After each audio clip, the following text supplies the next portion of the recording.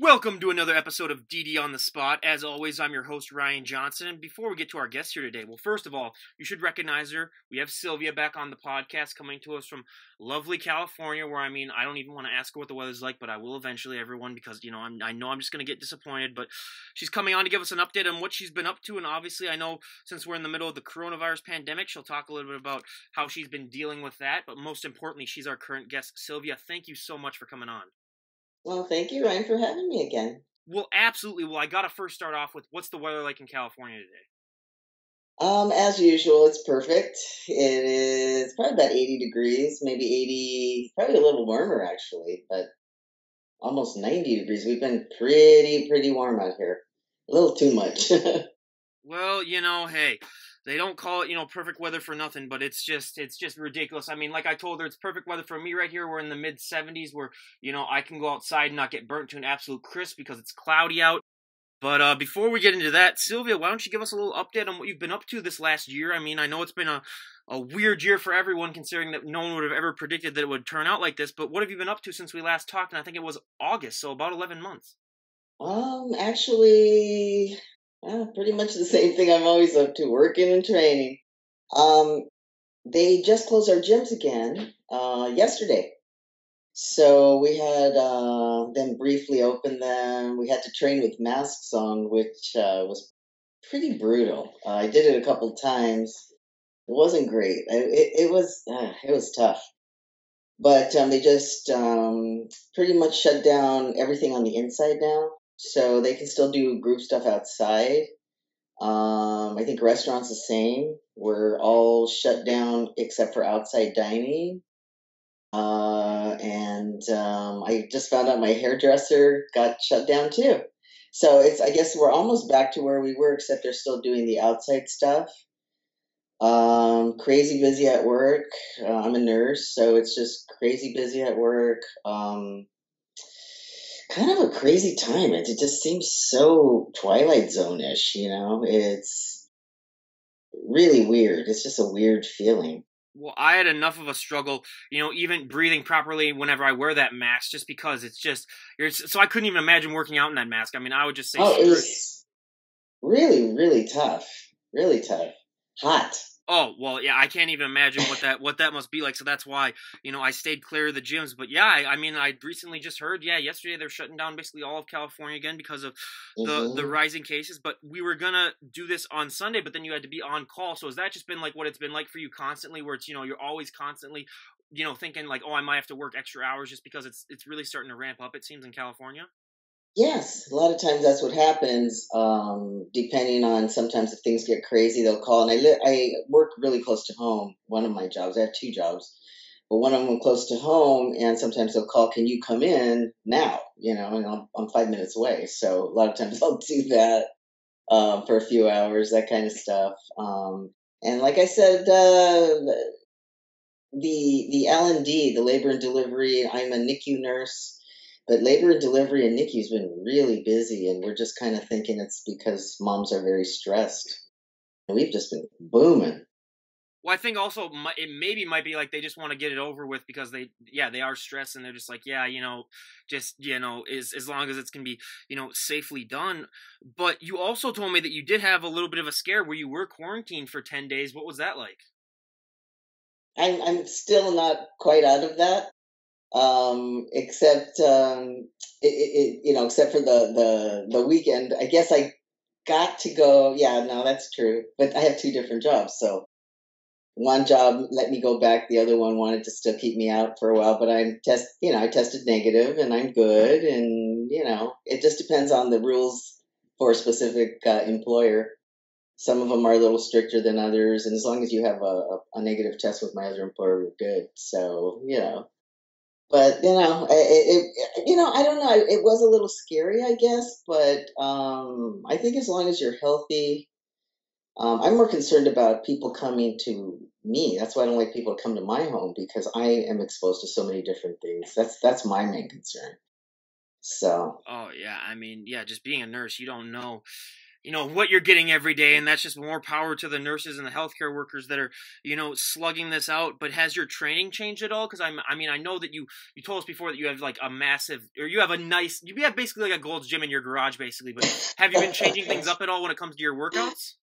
Um, Not really. I guess a little bit. I don't have all the equipment. Like I don't have a squat rack, so I've just been doing squats with dumbbells and that sort of thing. But other than that, I have everything else I need. So not really. And my trainer is so great. Johnny Castellana, and he immediately when all this started gave us home workouts. He's constantly changing it up, even with the home workouts. And then when he found out I had such a good setup, he even gave me a more intense home workout. Lucky me. So no, the training's been still pretty darn good. It's just hard. It's just hard to motivate yourself when you're always by yourself, and it's going from garage to inside, from garage to inside. But I'm working so much that I'm actually really grateful to have the home gym, because I don't know that I'd be able to go to the gym as often anyway, because I just am so busy. It's a lot of work right now. Very busy. When did you start collecting gym equipment? Has it been a process that's been over the last few years, or was it something where you just bought it all of a sudden? Yeah. I started probably about 10 years ago. So, hey, what do you want for your birthday? Well, can you get me this and this and this? Or, like last year for my birthday, I got a full set of bumper plates and a bar, things like that.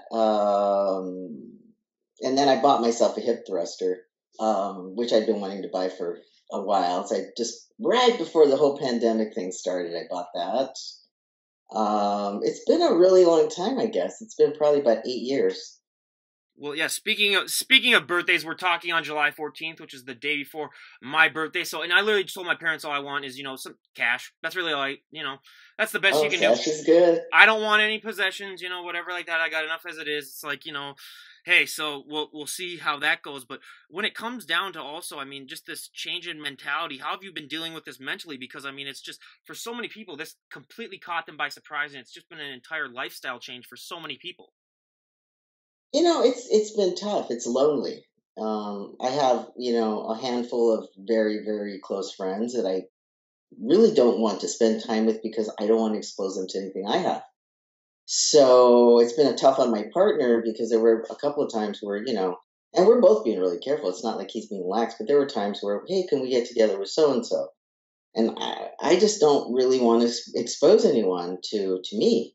So unless we're outside, or going to be somewhere outside, and even that I'm not sure about, anymore. So it's been really, really hard, because you can't hug people. I always hug my friends. I try to always spend birthdays with them, at least take them to lunch or dinner, things like that. So that part's been really tough. And I like the socialization of the gym. So that's my happy place. So that's been tough for me, because I don't have that happy place anymore. And I like my setup here, but it's not the same. I miss my friends, So I'm just like a little kid, we all miss our friends. Oh, yeah. We're going up to a friend's cabin this weekend, and that's the only thing that we could think of where it's like, oh, yeah, we can still do that. And most of us have already either had it, or they've been exposed to it, months ago. So, hey, we, what's the worst that's going to happen? So we're going to have some fun up there. But yeah, I totally understand where you're coming from. But has this pandemic affected your nutrition at all? Because I know that there have been some shortages throughout the country. Minnesota had a meat shortage for a while, just because, the pigs were getting too fat, so that they literally had to just slaughter a ton of them, just because they were literally getting too big that they couldn't fit in the thing. But has there been any shortages in California that you've had to deal with? No, the only shortage that I noticed were the shortages were, besides toilet paper, were egg whites. And I always use muscle egg anyway. So I just kind of upped my muscle egg order, and that's what I've been doing. And then now they're back in the store, but that's kind of how I've dealt with it. But other than that, everything, we've been really lucky here. We've had everything we need. As food wise, I haven't seen any other shortage, Is it hard at all knowing that you live in a place that has basically perfect weather to know that like you can't really be going outside doing stuff? Because like in Minnesota, it's easier. If it's like 90 degrees here and you're like, okay, yeah, I'm not gonna go outside anyway. But if it's like that, if it's that weather every day, man, I would be just itching to like go out to a beach or something like that. Is that harder for you knowing that like, hey, oh, it's perfect weather almost every day? I guess it is. I've been doing a lot of yard work. So I've actually planted a couple of trees, and it's so funny because I've been able to dig those holes myself, and it's hilarious because I dug, I planted, we just planted a persimmon, and then we planted, we wanted to replace an old maple tree that had been cut down. So I went to test the soil for the maple tree because I planted the persimmon, and John, my partner, would normally plant the maple. But I thought, well, let me check the soil. He was inside. And so he comes outside, and I'm like halfway through digging for the maple. And he's like, damn, you're doing that one too? And I said, well, I just came to check, and the soil's pretty soft. So I figured, what the heck?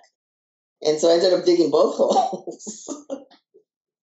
So stuff like that. No, I mean that's awesome, and not even like I mean it's weird because I have a story closely related to that where we have a neighbor over here that she's been living in this area since basically like the 70s when it was first developed, and we came here like I think it was like in 92 and I was born in 94, so she showed us some photos that she had her kids facing like our backyard because it was like their first day of school or something like that, and like all the trees that we have right now that are about like 50 basically like 100 feet tall, they were all just recently planted, so it was cool to see Oh, that where wow. I was like, wow, 25 years later basically it's amazing Yeah, yeah. to see how they Yeah, take no, off. it's So crazy. No, and it's really nice. So I've been trying to kind of focus on things like that. Just working outside in the yard, probably gonna do the front yard. So and I figure, well, it's a good workout.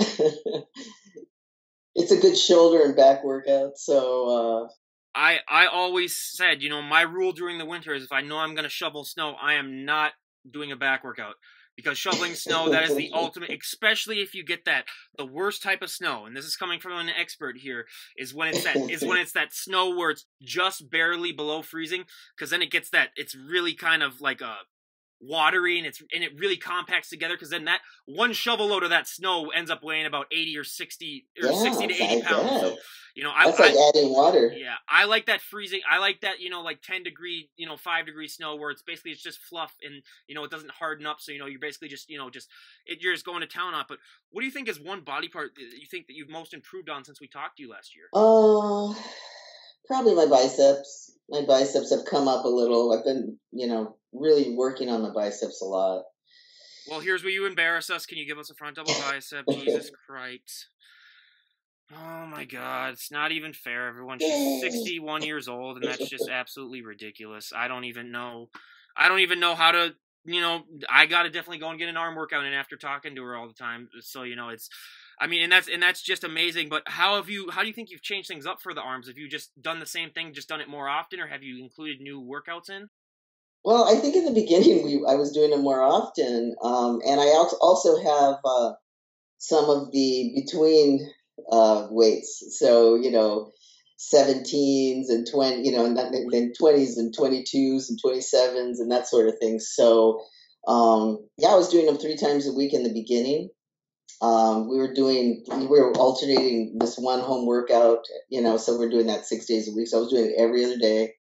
And that I think really, really changed things up. And it's just different workouts. You just, anytime you change things up, or at least for me, and I really like hypertrophy training. I really, really like that, lots of volume stuff. And then we change it up every once in a while. And I can't really go as heavy with the lower volume, high intensity stuff because I just don't have that kind of weight here.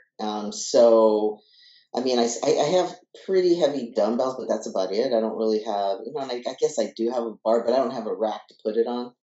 So I'm a little bit limited regarding that, but there's a lot of other things, that I can do. So far so good. It hasn't been bad. Well, and one thing that everyone always talks about is the mind to muscle connection, and that's just so important. But Yes. if you were to explain that to someone just on the street, how would you explain mind to muscle? Because every guest that I have on explains it differently, and I think all of them work the same basically.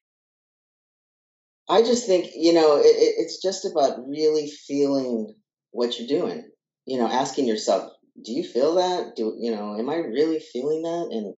if it's almost like being able to draw an illustration and color that area in. You have to be able to feel it. You have to be able to. I mean, you really have to focus on it. Geez, that's a good question.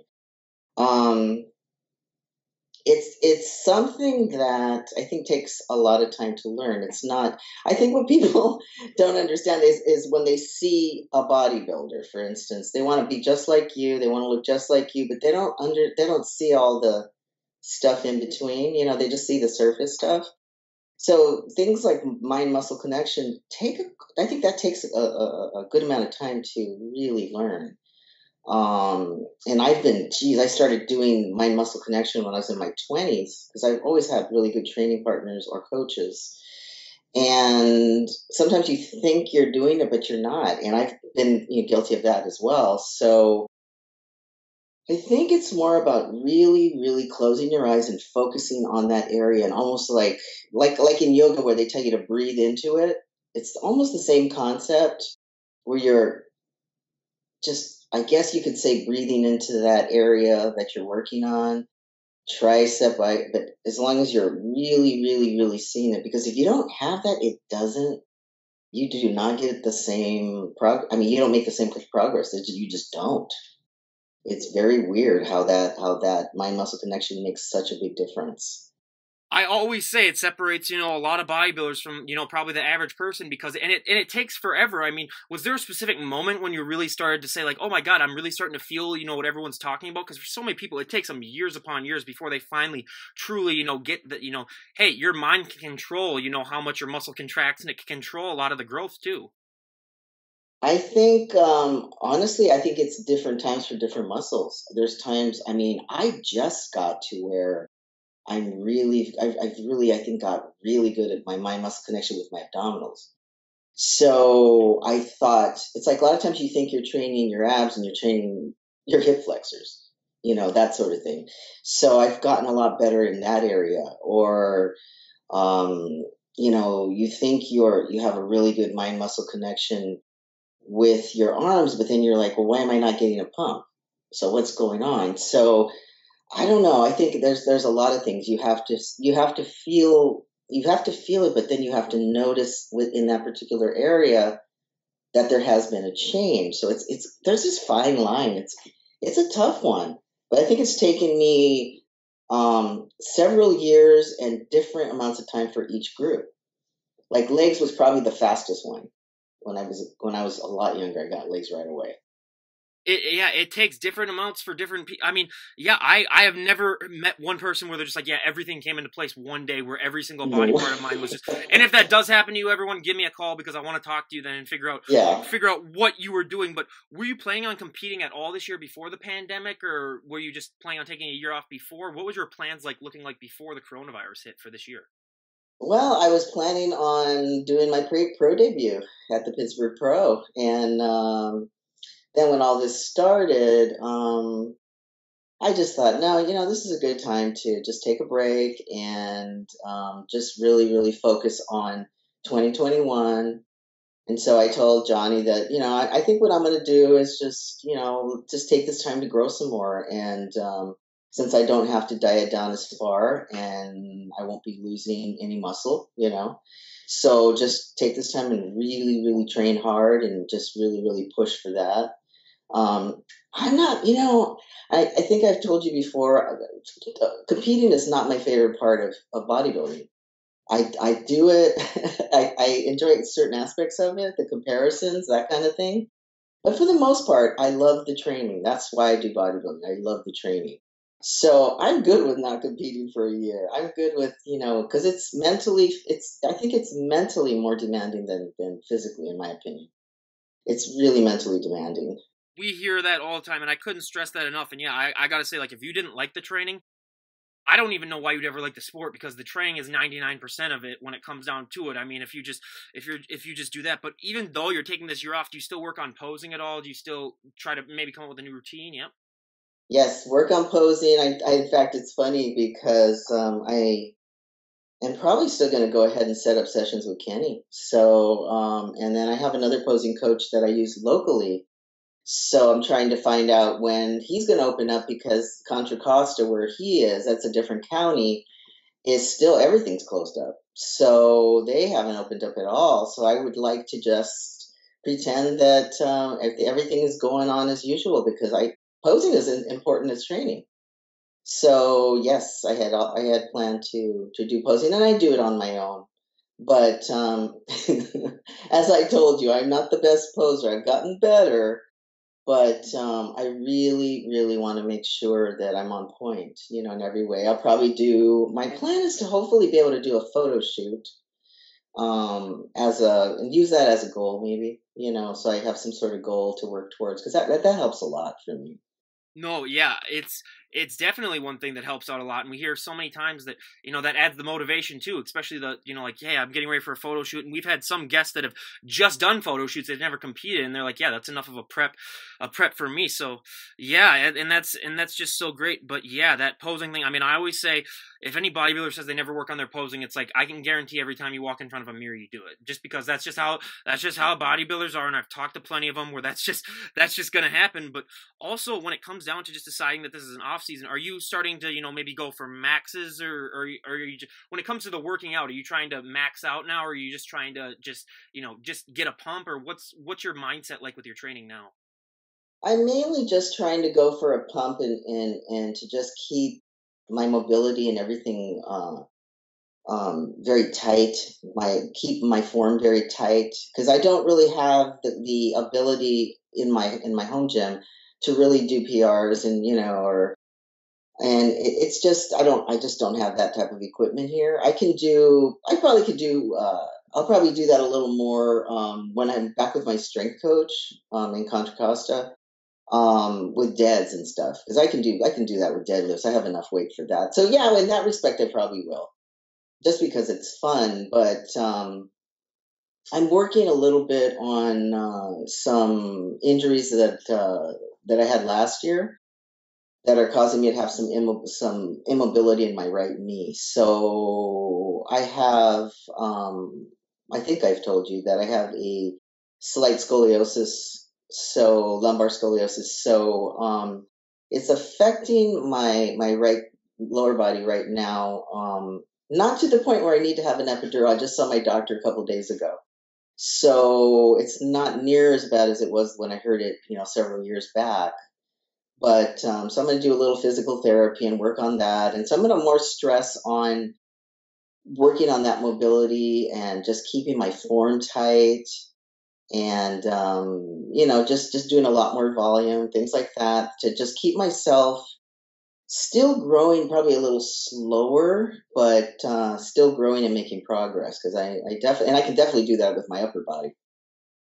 Well, and if you can grow during a lockdown, I mean, more power to you, because so many people can't. But what has your relationship with cardio been like? Because for me, during this lockdown, I mean, cardio has been, 75% of my workout, where, just because I have nothing to do and I'm just getting bored, so then I'll walk on the treadmill for like 80 minutes and get, like 8 miles done. But it's just because I have absolutely nothing, although I do have a blister on my toe right now that is just getting absolutely ridiculously large. So I definitely need to maybe cool it down for a while. But what has your relationship with cardio been like during this pandemic? Well, you're a better person than I because there is absolutely nothing on this planet that could get me to do more cardio than I'm told to do. That's it. I do my time and I am done. It is not my favorite thing. Now I get up every morning and I do my fasted cardio. My assignment, and I am done with that. I have an elliptical here at home, and it's an actual one I bought from the gym. So it's a commercial, elliptical. So I get on there, listen to my headphones, and generally listen to motivational stuff. Or right now I'm listening to an audiobook. So just something about anything that has to do with growth or self development, or try to learn something new, or just to get me to get through it. But that's the hardest thing for me is cardio. But as far as extra cardio, oh hell no. Hey, well, like I was telling her before, the main reason why I did this, or I told you this previously, is because I went to the doctor about 3 weeks ago, and I've been doing a little bit of cardio up until then too, just because I was bored. But then I took a week and a half off of just not doing anything, just because I was so busy and flushed with everything.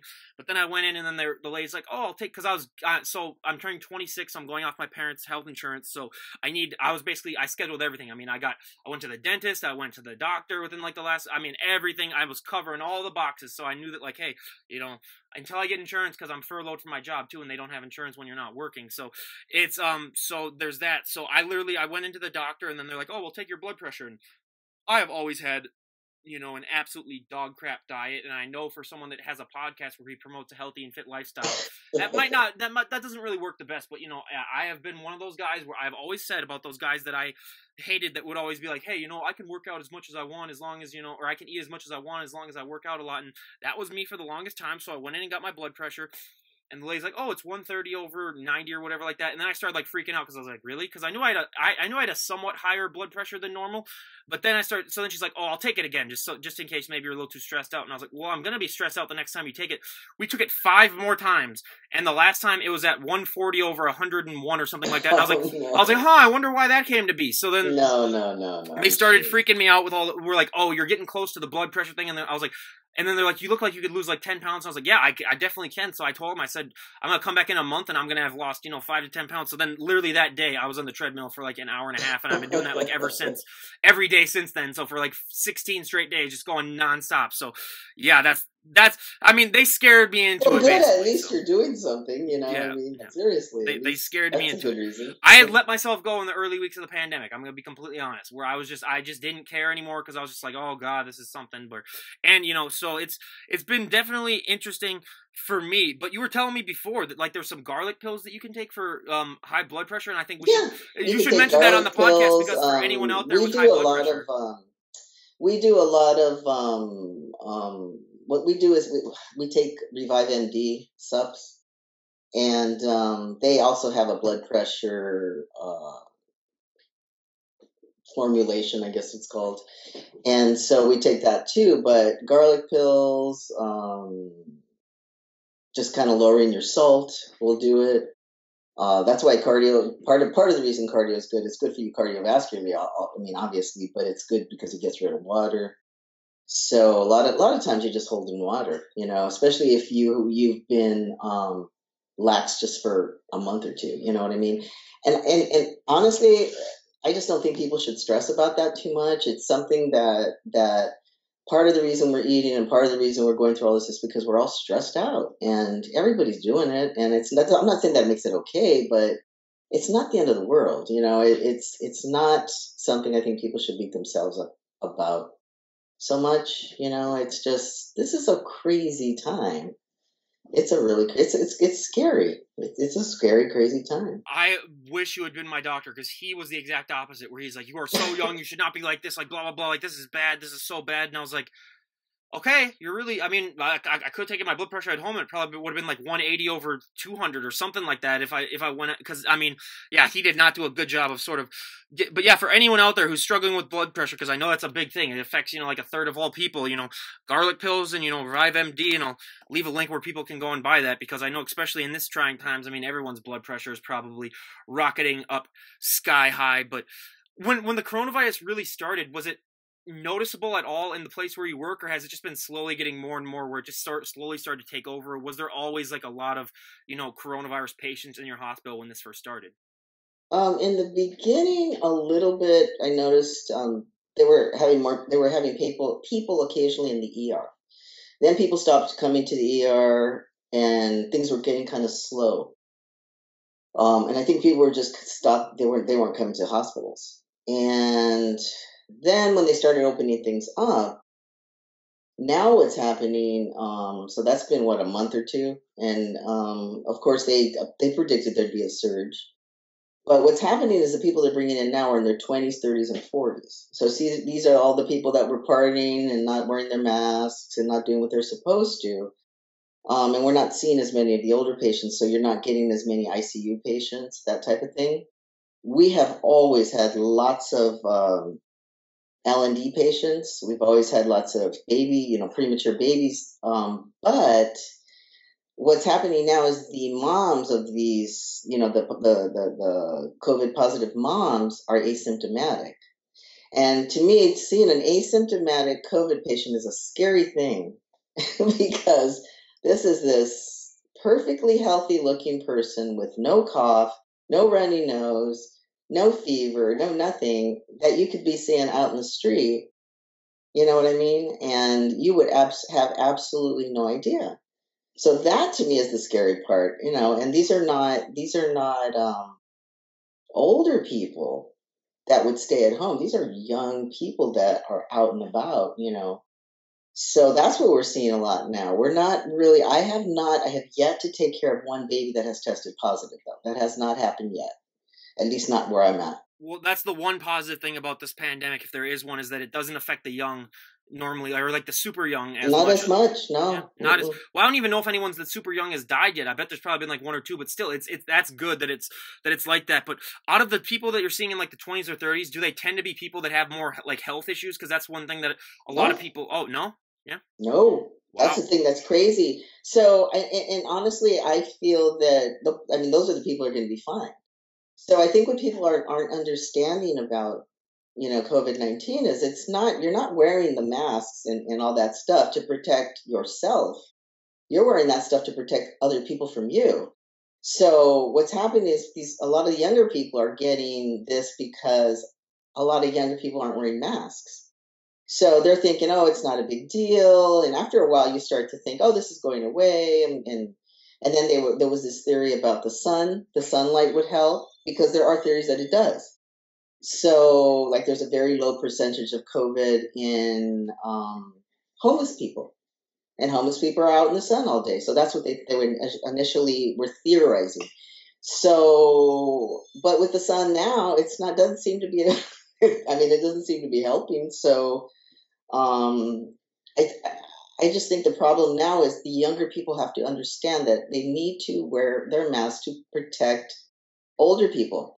It's people that, are predisposed, asthmatics, diabetics, and those are the people you're protecting. You're not protecting, yourself, really. It's more like that commercial. I don't know if you've seen that Kaiser Permanente commercial. Do you guys get that out there where it's talking about, count all the hugs you haven't gotten, all that stuff. That's a really good commercial because it's not about you. It's about all the people you've protected by not doing all these things, and it sucks. I totally get it, but yeah.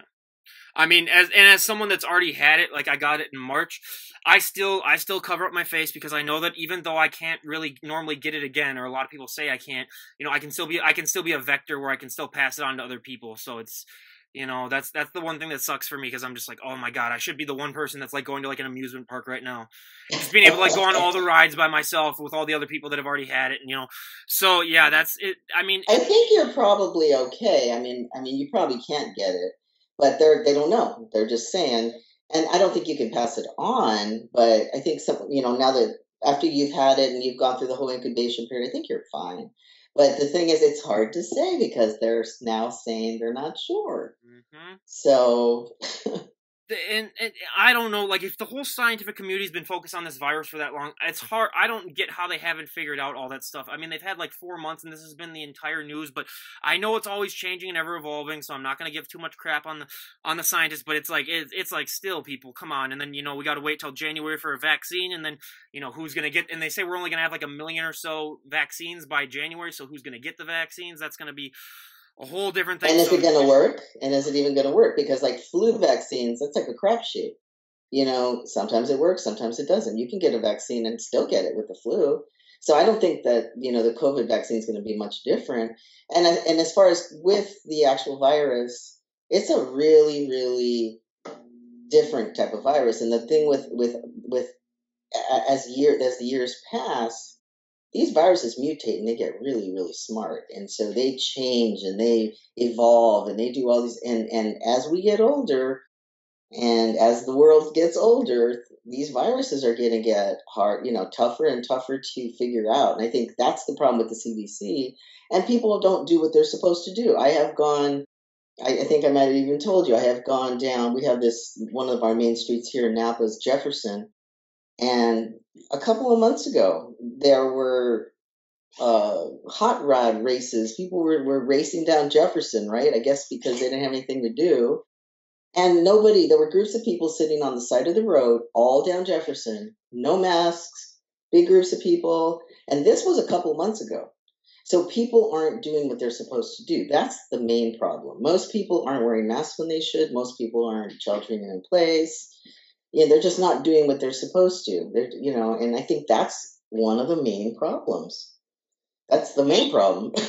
Well, trust me, you're talking to a guy that lives literally 15 minutes away from Minneapolis where something happened where a lot of people have been going out and being together. I'll just leave it at that. Where that's been a whole nationwide thing. So I believe I'm not even going to touch that with a 100-foot pole though, because that's just the most polarizing. So I'm not. But I'm just going to mention. Yeah, I know about like people going out and not following.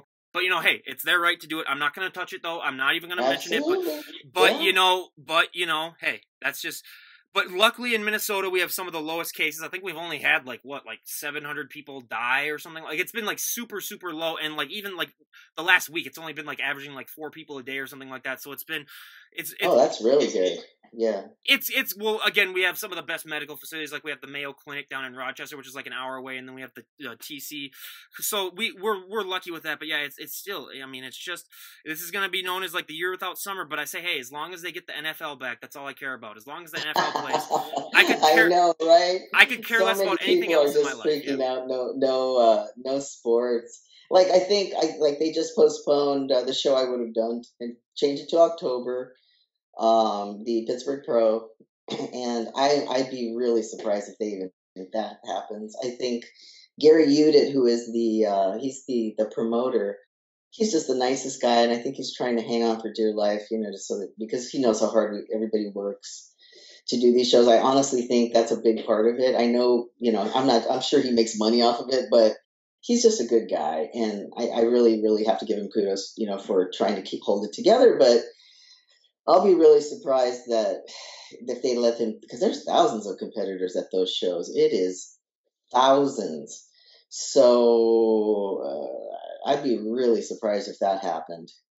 Well, I was just going to say, they've just had shows this last week, basically, where, guests have to have their mask on, and then they go on stage and they pose, and I've had some guests that were doing that, some guys and girls, and yeah, it's just a fascinating sight to see, and I say, having them wear masks when they're already that dieted and depleted, first of all, I mean, they're going to have enough hard trouble breathing, so, better luck to them, and I was always nervous for that, with the competitors, I always told them, I was like, are you nervous at all that, since you're at such a weak immune system, basically, when you're about to compete, just because you've dieted down so much. I mean, that's the one problem where I could ever assume, because these people are some of the healthiest people on the planet when they're not, all dieted down. That's the one time where they could be maybe affected by this. But yeah, it's definitely been concerning with me. But now we'll go on to a more positive note, because, with all this, well, I was going to say, I don't want to seem all dreary. This is more of a positive podcast I try to do. If I'm telling everyone, this is the end and stuff like that, hey, that's not going to do well. But, I mean, one positive thing that I think I can take out of all this is that, people have a lot more free time that they can spend with their family and stuff, but a lot of people have a lot more free time too, where they could get in shape. And I always say one of the biggest problems is that